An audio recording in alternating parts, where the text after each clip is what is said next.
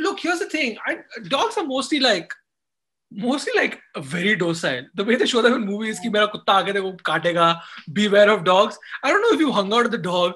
The human race is not the only thing that belongs on this planet. In fact, we've kicked out a lot of animals to be living in these cities. If they live on the streets, feed them on the streets. And in fact, where I live, I've seen more people who walk their pet dogs, not pick up the dog poop. First aid kit for dogs in my car. Okay, I don't expect you to have that because this is over 5 years of feeding dogs that like I'm practically aware of now which medicine goes for what, right? But I would say like, it doesn't hurt someone to just keep like a chotu pedigree dry food. There's wet packages, dry food. You can, if you ever see a starving dog, and there's a plenty.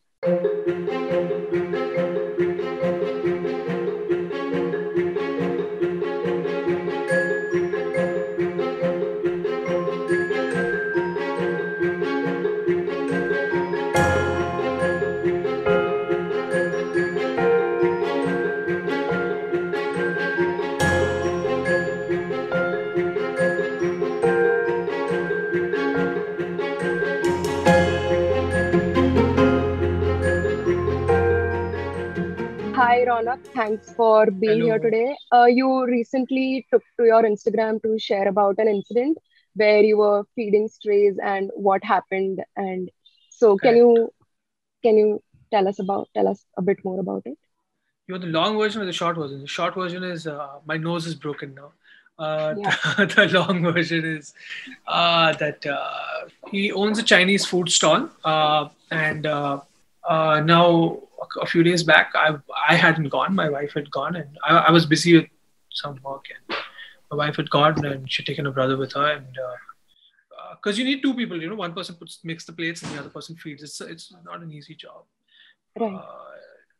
And she's feeding, and it's raining heavily, and she's trying to find shelter for these dogs, and he's constantly harassing them. He's constantly obstructing her. And he starts abusing her, just like terrible misogynistic things. And, he starts making lewd gestures at my wife because, I think he assumed that because I'm not there and I can't, have that usual conversation, try to keep him in check. He starts being extremely aggressive with her. Her brother was there. Her brother stepped in. Maybe he didn't see her brother earlier. My brother stepped in. He said, look, we're just trying to feed the dogs. Stop escalating things. He kept, he kept screaming, kept threatening. They fed the dogs. They got into the car and they drove away. They did not want this to become a thing. Next day, I went alone to feed. So I saw him. I said, hey man, look, I know what happened yesterday. We should talk about this because this does not have to become a thing. You cannot endanger my wife's safety. You do not get to talk. You don't get to talk to my wife like that. But he was not willing to listen. He just did not want to listen. Caught my hand, he twisted it, pinned me to the ground.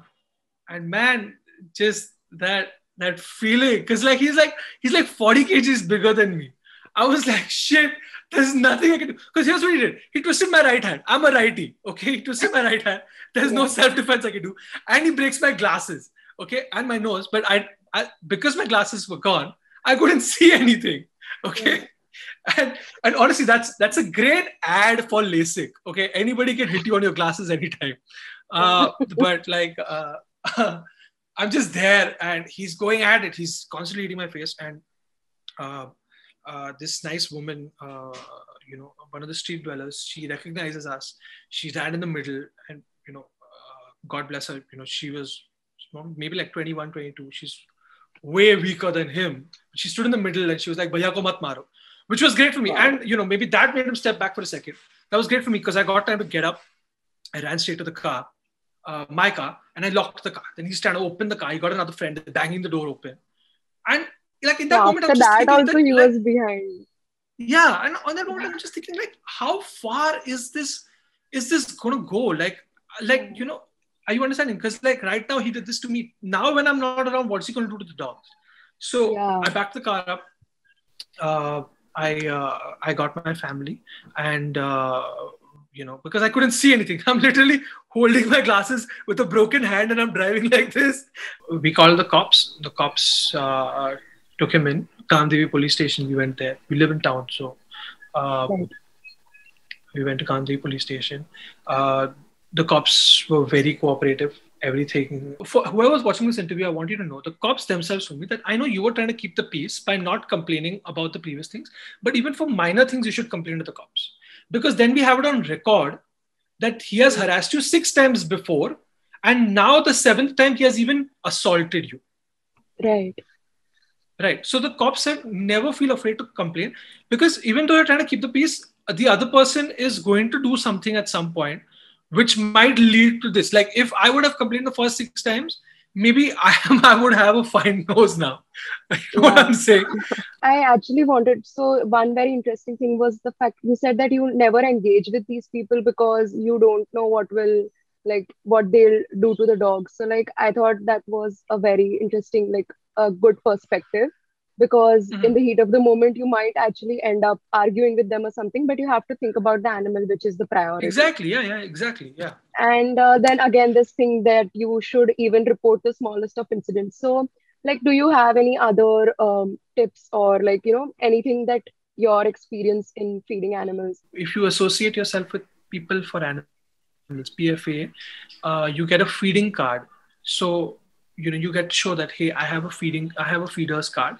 I'm already within my legal capacity to feed, but now I also have a feeder's card to show that I am within the feeding, within the legal capacity to feed. Outside of that, I think the only recourse is that any slight amount of threat should be immediately reported to the cops. But like one thing I still like is how you still managed, like the incident itself was very terrifying, but you still managed to find the least bit of like humor out of it. So I mean, that's a good thing. Not everyone can do that. So can you talk? Some may say it's a defense mechanism. Yeah, that too. So these are like larger incidents, but some other small passive harassment incidents like that might also be happening to feeders. Have you ever encountered something like that? Always. Which is why just read up on your feeders laws. People should know that, what you're doing in terms of feeding, what is within your rights. So, because people often think that, this dog barks at night and keeps, and that spoils my sleep, or that spoils the time I'm watching Kapil Sharma. You got to let them know that, dude, I'm doing what is within the law. This dog is here within his rights. So, everybody just needs to know the laws, because often when you know your law, you know that, how much of a panga the other person is taking, that, look, I'm on the right side. I'm not doing anything illegal. The cops are going to be on my side. The system is going to be on my side. So it's always good to let people know that I know the law. If you think you can threaten me, that's fine. You are doing everything that's outside the law with these threats. So recently, it was only recently that animal cruelty laws were amended, and like now there's a fine of 75,000 rupees if you actually end up killing the animal, and there's imprisonment also. But still, incidents like the recent one where a dog was cut by a marble cutter and all of that, those still keep on happening. So do you think these laws are enough? There are laws against terrorism, but there are still terrorists everywhere in the world. The fact that there is a law, the fact that there is going to be an example made out of people is enough deterrent to at least stop a bunch of crimes to happen against these animals. Everything new that's come in terms of animal cruelty is actually pretty good too. As you discussed, they've increased the fine, because earlier people used to just get away with no, I'll pay 50 rupees, I'll get away with it. They've increased the fine. Look, there's a billion laws for a billion things, man. I feel like what they're doing right now with animal laws is good. It's good. People have to be held accountable. Only when people feel if I do this action, I will be held accountable, do they think twice before doing the action. Just feed a starving dog. People are being cruel to a dog. Remove your camera, take a video of that and show it to the cops, because a lot of people don't realize that. Thank you so much for being here.